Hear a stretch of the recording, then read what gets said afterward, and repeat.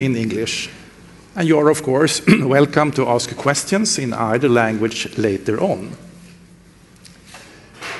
Jag heter Hans Ellegren och är ständig sekreterare här på Kungliga Vetenskapsakademin. Till höger om mig sitter professor Eva Olsson, ordförande för Nobelkommittén i fysik. Och till vänster professor Mats Larsson, ledamot av Nobelkommittén för fysik och expert inom ämnesområdet. My name is Hans Ellegren. I am the Secretary General of the Royal Swedish Academy of Sciences.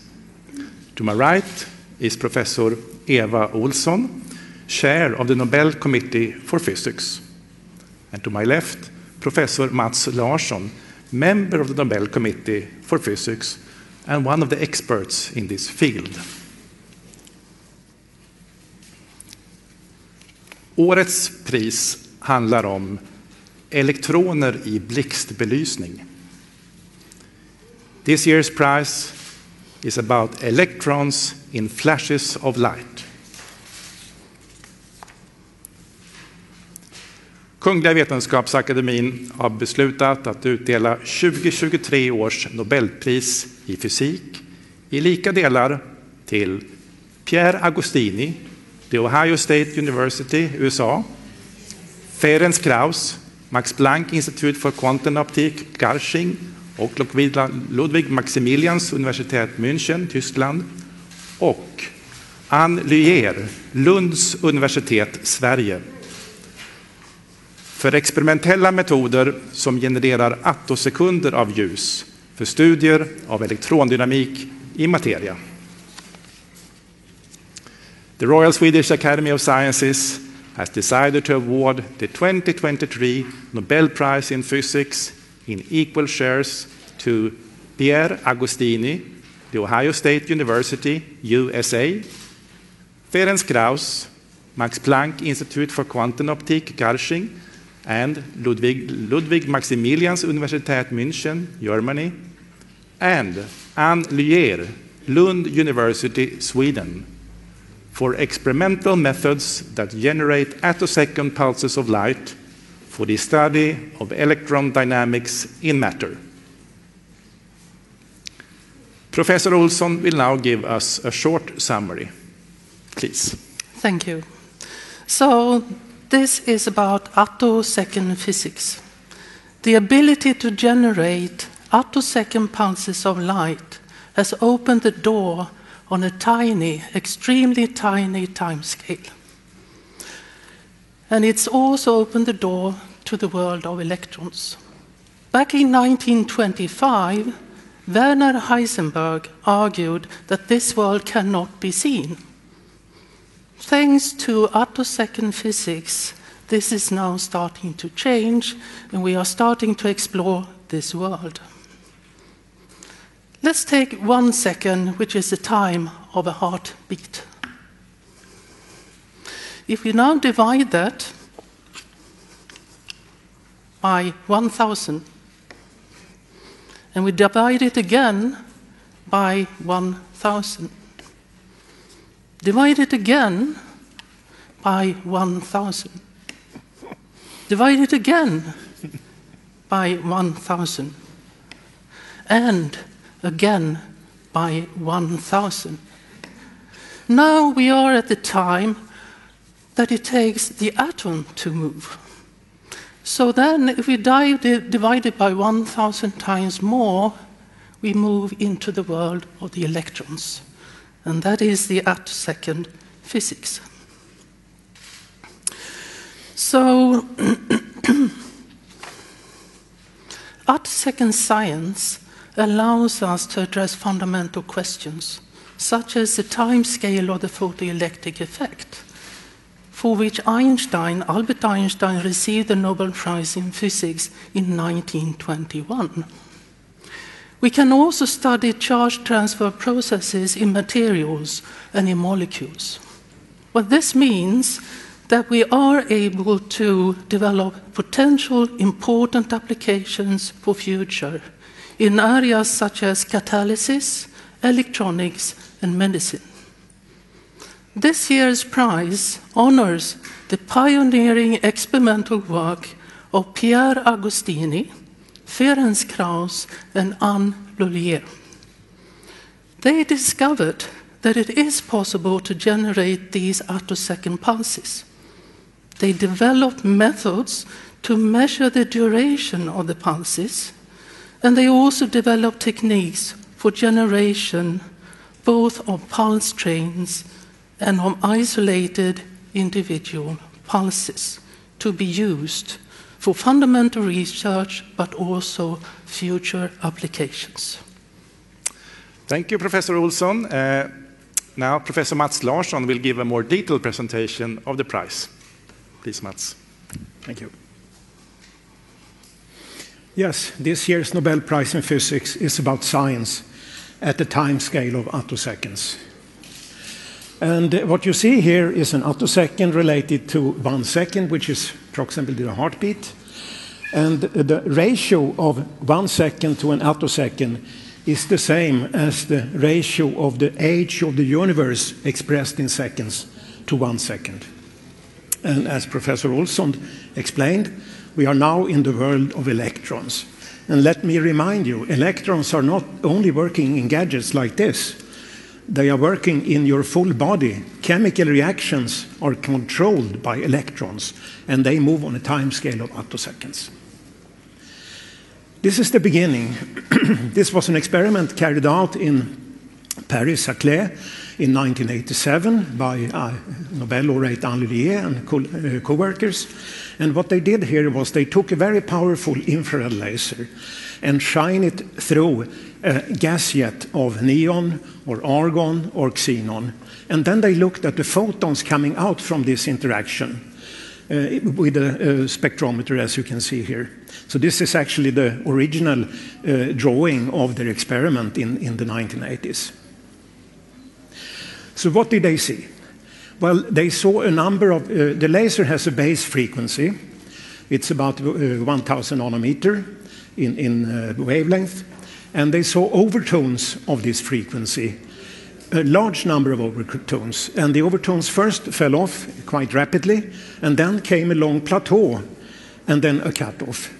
So the question was, what is generating this plateau, and how can it be exploited? And Anne Lullier in particular worked for a decade with different theoretical and experimental methods to understand what this plateau can be used for and how to explain it.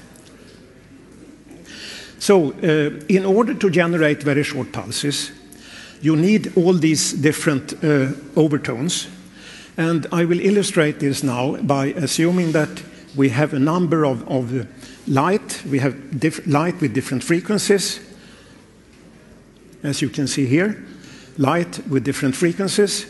And if we now let these different frequencies interact and interfere, what can happen is that they interfere in such a way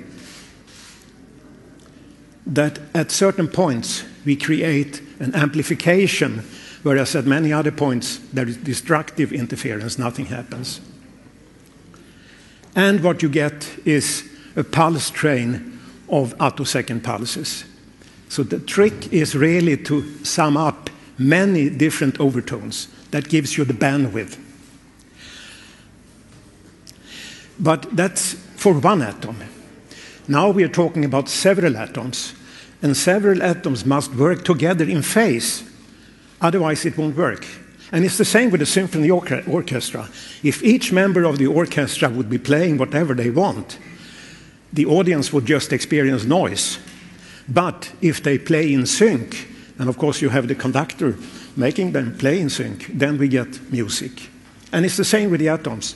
They have to work in sync. And this was figured out by Anne Lullier and others, how to do this. Here is an example of an experiment, attosecond experiment. And this gives you a little bit of a feeling for the length scale of such an experiment. It's not an enormous big experiment. And what you see down here in the corner is laser light, let's say infrared laser light coming in. The laser beam is divided in two parts. One part goes to the left and then into the gas jet where you produce attosecond pulses. The other part goes into a delay line so that you can shift the time difference between the attosecond pulses and the infrared pulses. And then you combine them on a mirror and send them into your experiment. And out comes electrons that you can observe. And this was the technique, or a similar technique, that was developed by Nobel laureate Pierre Agostini. He developed something called the rabbit technique. He could show that he could not only produce attosecond pulses, but he could also measure the width. And they turned out to be 250 attoseconds. And this experiment was done in Paris, Saclay, in 2001. Almost at the same time, the other laureate, Ferenc Krauss, developed a streaking technique, which is a little bit different, but similar principle. And he produced so-called isolated attosecond pulses, 650 in pulse width. And this was done in Vienna in 2001. And these two platforms are the existing platforms in attosecond physics up to this day. Of course, the experiments have been improved much, but it's basically these two different techniques that are in use. And the choice, rabbit, which stands for reconstruction of attosecond beating by interference of two-photon transitions.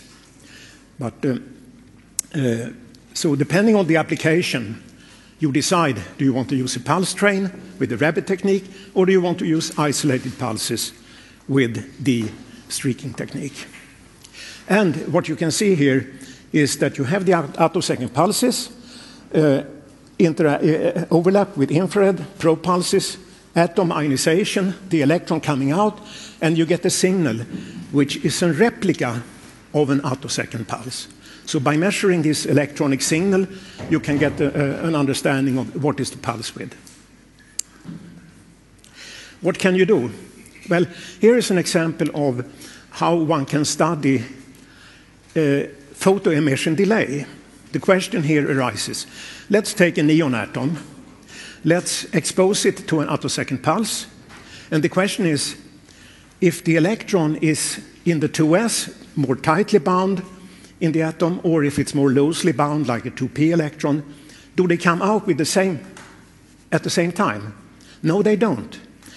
It was actually possible to figure out, by doing these experiments, that one electron goes faster out by 20 attoseconds.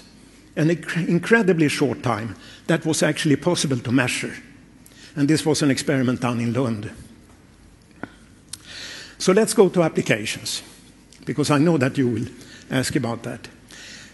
With the attosecond physics and science, we have come to the point where we can have localization control of electrons in a molecule. This is a new field that can be called attochemistry, where you can locate electrons in a molecule and you can figure out what they are doing, jumping around. Ultrafast switching from insulator to conductor. This is a dielectric material, for example, silicon dioxide. You can switch with an attosecond pulse between a situation where this dielectric is not conducting, it's an insulator, but in 1 femtosecond, you increase the conductivity by 18 orders of magnitude. And of course, this is an important field because it gives you possibilities to develop very fast electronics based on these short pulses. And the final example, which is now being pursued by Ferenc Krauss now in Garching, is molecular fingerprinting applied to biological samples. So what is this? Well, you have a blood sample. You expose it to a very short infrared pulse. This infrared pulse will vibrationally excite the molecules in the blood sample. And there are literally thousands of molecules in this blood sample. And then they emit infrared, and you detect this. And by analyzing what you detect, you can, and doing this with attosecond precision, you can draw conclusions whether there has been any change in the blood sample. So the idea here is not to analyze all the 1,000 molecules, but to find small, minute changes. And by doing this, there is the hope in the future that you will be able to capture whether a person have developed, for example, lung cancer in the body, so that you have a very sensitive method, and if you can diagnose cancer at a very early stage, treatment will be much more successful. So this was just a few examples, and I'm sure that you have a chance to ask the Nobel laureate afterwards. So I thank you now for my presentation, and we have them here again. Pierre Agostini, Ferenc Krauss, and Anne Lullier. 4 experimental methods that generate attosecond pulses of light for the study of electron dynamics in materials, in matter. Okay, thank you. Thank you, Professor Larsson. Now we shall see if we have one of the laureates online. Professor Anne Lullier, are you with us on phone from Lund?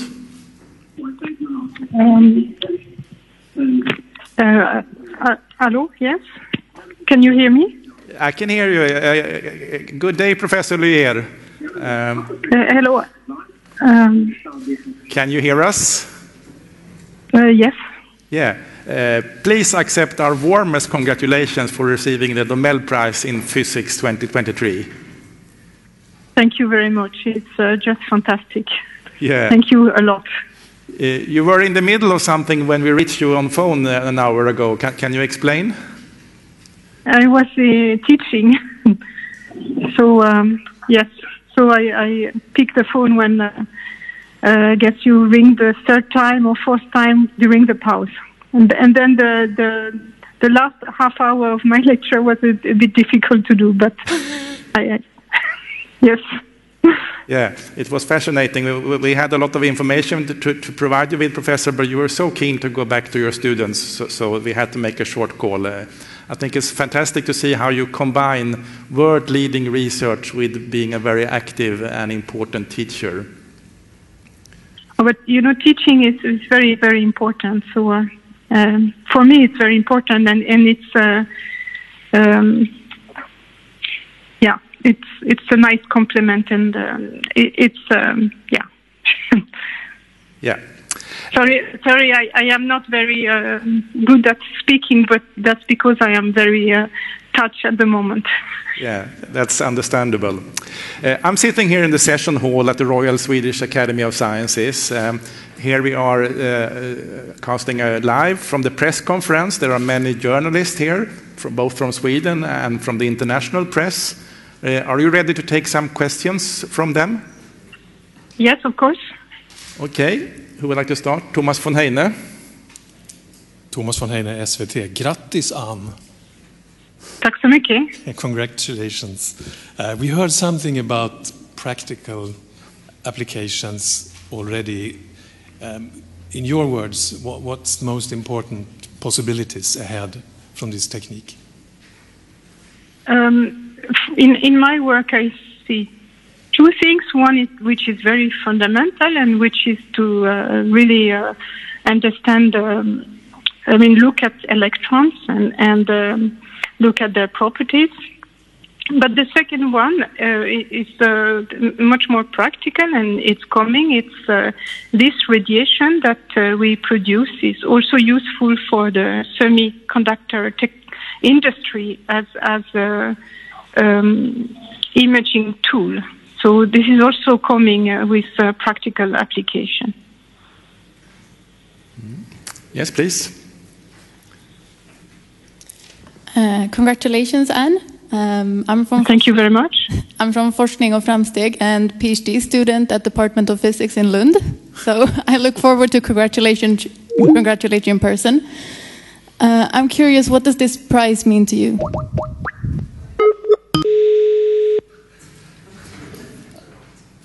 Hello, sorry, it was stopped.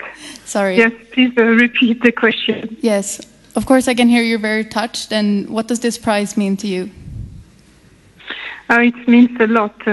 It means really a lot. This is the most prestigious prize, and I am so happy to get this prize. It's incredible. And as you know, there are not so many women that get this prize, so it's very, very special. Yes, of course. Thank you. TV4. Hi, I'm Anna Hey. on TV4. Yeah, I think you're the fifth woman, if I'm correct. Closer. I think you're the fifth woman, if I have calculated all right here. Congratulations.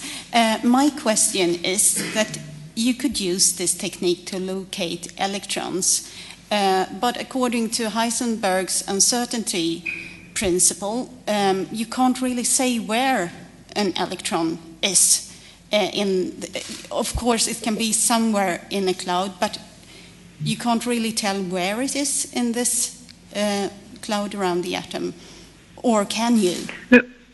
No, we cannot. We are certainly not violating Heisenberg principle. But, for example, you can see whether it's on one side of a molecule or on the other, but it's still very blurry. I mean, again, we are within quantum mechanics.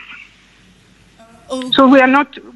You should not have this image where we follow a point particle going around an atom. This is not what we are doing. But so we are within quantum mechanics, but we are getting new information about the electrons. Okay, so what you can actually see is how a molecule, where the charge is, if the electron is in like. This is the goal. Yes, this is the goal. I can tell you another. I think image is in this type of process that we are looking at. The electrons are much more like waves, like water waves, than particles. And what we try to measure with our technique is the position of the crest of the wave. So this is another maybe image you can have. And what we try to get information on is the dynamics of the electron. What is the time it takes for electron to move and, for example, to go away. That's our goal. Thank you. It was a very good question. Please. Associated Press here. Now, obviously, this is a prize that rewards fundamental research. People are interested in theoretical applications, of course.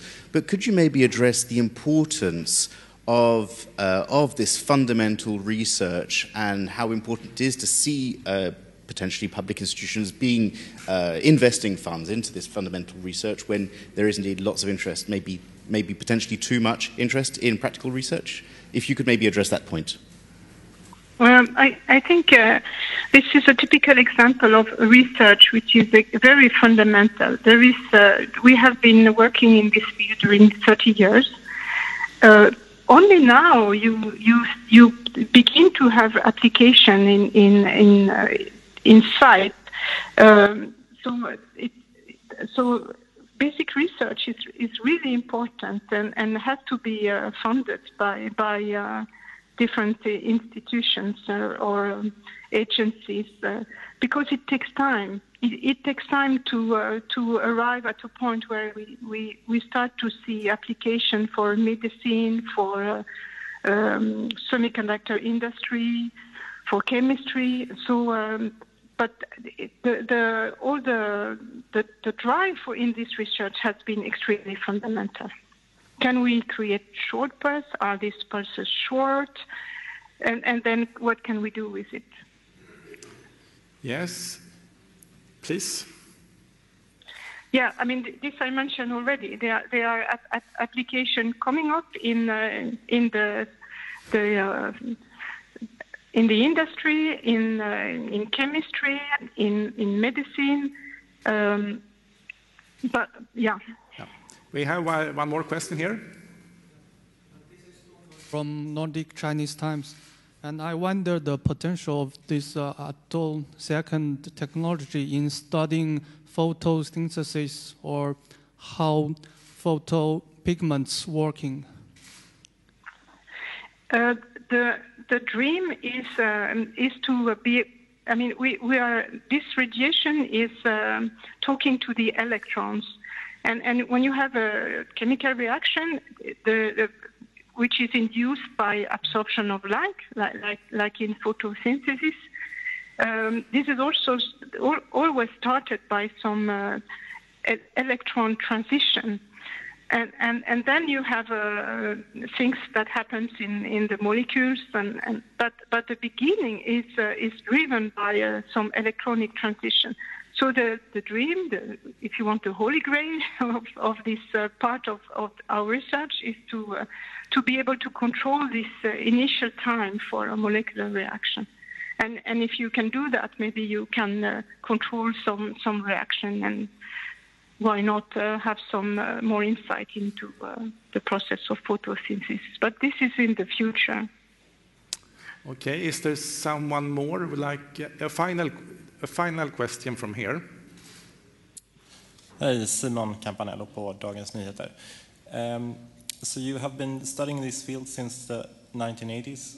At what point did you realize what a breakthrough it was? Did you that land already from the experiments in the 80s, or when did you come to that conclusion? I would say I was personally fascinated by this field from the start, and this is why I continued with it during many, many years. But I think there has been several steps, and one important step was by my two colleagues, Pierre Agostini and Ferenc Cross, in 2001, where they really showed that we had very, very short light pulses experimentally. So this was an important step that really showed to the whole community that yes, we could. This could have fundamental applications, very interesting. But personally, have been completely passionate by this field from the end of the 80s. And what is very interesting, it's a relatively slow field. It's difficult experiments. There is progress all the time, and we need lasers to produce this radiation. Lasers are progressing, so it's really a field that has been progress and is still progressing today, which makes it very interesting. Thank you very much, Professor Hyllier. Once again, our warmest congratulations. Thank you very much. We look forward to meet you in Stockholm here in December for the Nobel Prize ceremony. Yes. So bye now, for now. Bye. Time is almost running out, but we may have time for one or two questions to the committee, if you would like to ask the members something. Yes, please. I'm Shifi Chen Aksasong from Green Post. As a very non-scientific person, I feel lost, actually. So I ask you to use simple words to explain a little more why they won this prize. Please, yeah. Thank you. Mats? Yes, it's a good question, of course. You will have access to the popular science reports about this prize, but I think that in general you can say that in physics, when you manage to break through new frontiers, you will learn a lot of new things. And of course, it's always the first important step is to try to understand the processes, and can we then master them? And once you are in the situation where you both understand and you have the technology to master these techniques, then you can start thinking about the applications. And we are right now in that situation, right now. So, for example, 10 years ago, I think it was just too early to think about advanced applications. The researchers were still in the process of trying to figure out how everything worked and how to master it. Now, of course, there has been a development of laser technology in recent years so that lasers that required many people to operate, now it's more, they are much more user-friendly, which means that many more research groups can enter these fields, because it's just not so technically difficult to operate the lasers anymore. Mm-hmm. There's time for one final question from the journalists here, please. Thank you. Excuse me. David Keaton again from the Associated Press. Have you managed to contact all of the winners, and how have they responded, if so? What was their reaction, if you managed to speak to them this morning? Well, you heard the reaction of Professor Hyllier. She is thrilled, of course, by the message. We got hold of one of the other laureates, and he was equally enthusiastic, of course, about this. Which one? You will find out.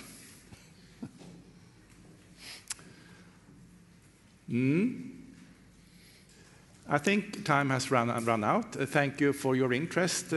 We hope to see you again tomorrow when we will announce the Nobel Prize in Chemistry.